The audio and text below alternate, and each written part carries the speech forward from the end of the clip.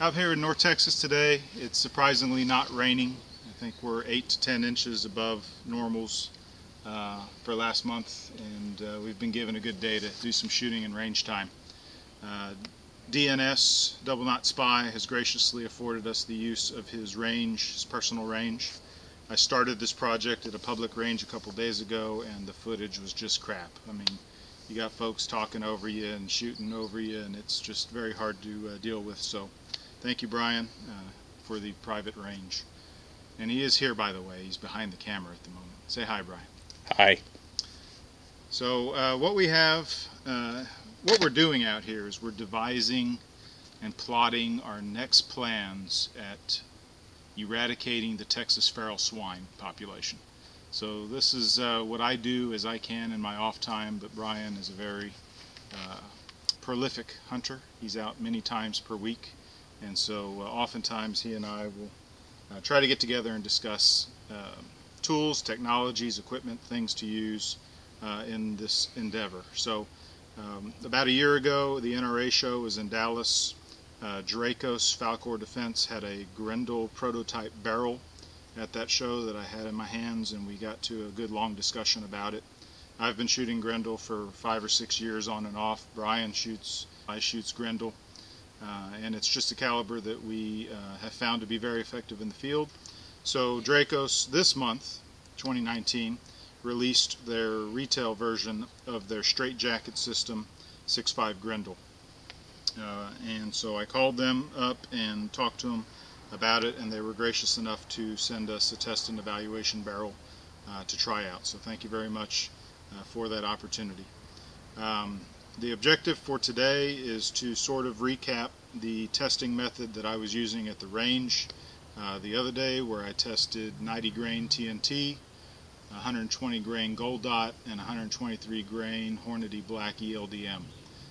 So I hope to not have to use too much of that footage, but rather just the data points and the target photos from that session. And then today we'll be adding 123 grain Hornady SST, which is a popular hunting round, and we may have time to try the American Gunner 123 grain boat tail hollow point.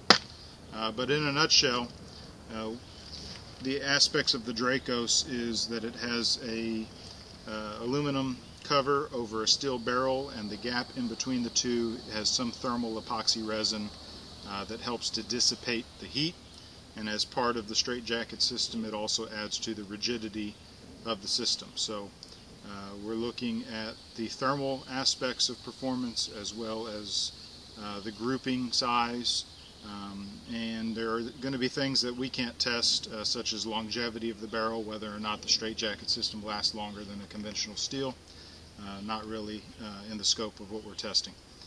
We will be shooting it along with a standard Diamondback firearms, and I say standard, what I mean is traditional steel rifle barrel. Both these are 18 inches long, and so the first test up today will be to shoot 20 rounds through both uppers at the same time, and to take heat readings using a scanning thermometer on the barrels, and monitor how long it takes for both barrels to resume to ambient temperature.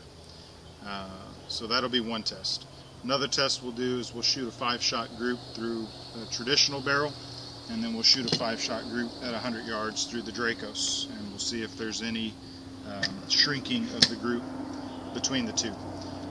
And then to finish it off, what I've been doing is shooting 10-shot groups with the DRACOS at a moderate pace. And so what I'm attempting to do in that test is simulate hog hunting, where you have your opening shot and then you typically have 10 or more follow-up shots that are in quick succession.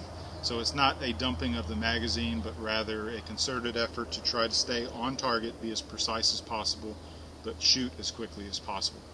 And the reason I do a 10-shot group there is to see if the straitjacket system deters stringing due to heat soak within the barrel. So I had some pretty intriguing results the first range session. I hope they continue and show today, and then we'll kind of put this first range video together and post it this week. I am going to have to take a little bit of a leave from hunting for a few days, and so Carpe Sus, double knot spy, will be taking this upper today with him to use it in the field and chasing pigs. And I'm not sure that we will see any performance differences. I mean, what we look for as hog hunters is reliable and dependable equipment that we can count on. If the cold bore shots are where the rest of the group hits, that's a plus. If the system cycles and shoots the velocities that the ammo is designed for, that's another plus. So these are just other data points that we put together. So I'm not, the fortunate thing is I'm not trying to sell you this product. That wasn't the intent. It's not what we're about. We're about seeing how it performs and adding the data points into the Grendel shooting community, into the shooting community overall.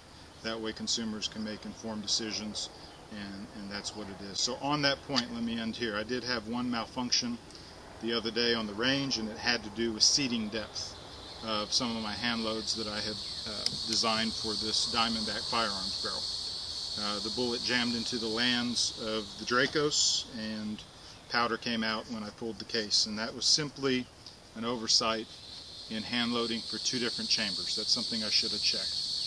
But nonetheless, let me just make the point that there are a number of chamber variants for Grendel. And before you go and continue to watch this video, if you're, this is not one of those videos that chooses one chamber over the other. I'm not particular to it. Again, I shoot what I find works for me, and I tailor through hand loading.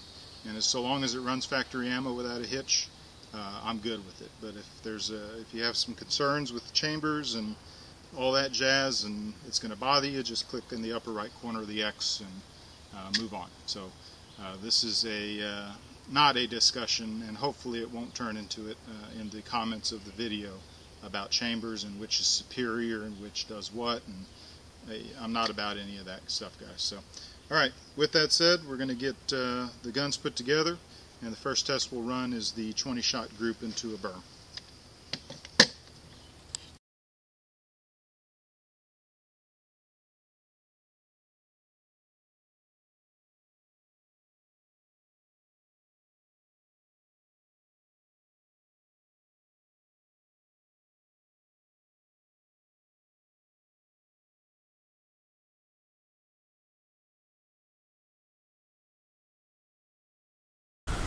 Timestamp 6:03.